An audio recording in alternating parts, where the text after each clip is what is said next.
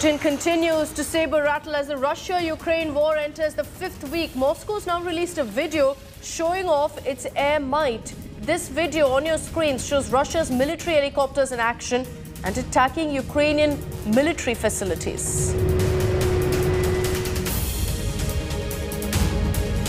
The capital city of Kyiv continues to bear the brunt of Putin's ambitions. Firefighters in Kyiv said they recorded the highest number of emergency calls since the war began. This is firefighters trying to douse a flame and taking stock of a situation at one of the shelled areas. A third defining image is drone footage, which shows damaged multi-storied buildings in one of the worst affected parts of Ukraine, in Mariupol. Life has come to a standstill after non-stop bombardment by Russian forces. You see cars, buildings, the entire landscape of the city seems completely destroyed.